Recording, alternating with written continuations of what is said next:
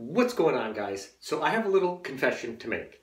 I've been disappointing people recently. I've been getting a lot of emails about supplements, what I recommend, what I take, and I've been getting the feeling that I'm just dissatisfying people. If you've ever seen my stuff, read anything I've ever written about supplements, you'll know I'm not big on them. I prefer to get everything I need throughout my diet, so I don't have to spend that extra money on shit that's really not going to work.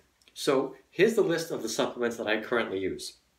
I use a protein powder, obviously, it's just more protein. I take vitamin D in the fall, winter, and spring. It helps level my mood out because in the cold in New England, I don't like to go outside. Yes, I'm that prissy. So I take vitamin D. I take a green supplement because I like the taste of it and it helps me get more greens in my diet. And then I take creatine, and that's obviously for working out, so I can get those few extra reps at the back end. That's all I take. I don't take any L-glutamine. I don't take any other fancy shit. I like to keep it basic because, like I said before, I like to get everything from my diet. Supplements are add-on to an already existing good diet.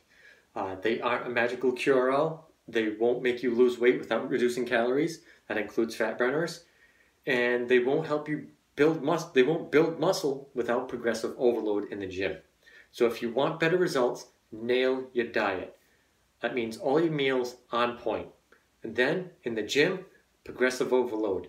Each week, try to increase the weight, increase the reps, do more sets, whatever. As long as you're doing more than the week before, you're in a good spot.